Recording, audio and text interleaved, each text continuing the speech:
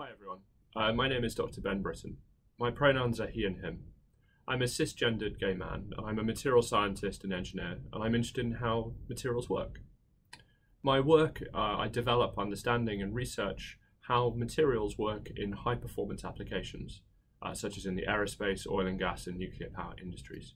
I actually work at Imperial College where I teach and lead a research group in this area. I went to an all-boys school, and at the time the atmosphere in the school made it very difficult to come out. It wasn't until university about 12 years ago that I started telling my friends that I am gay. And it wasn't until last year that I told my family. I regret this in some ways, but it was choices that I made at the time.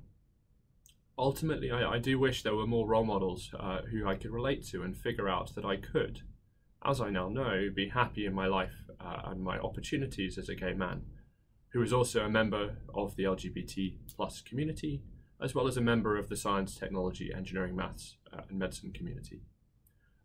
Good luck with whatever adventures you have, and I'm sure you'll have fun moving forward.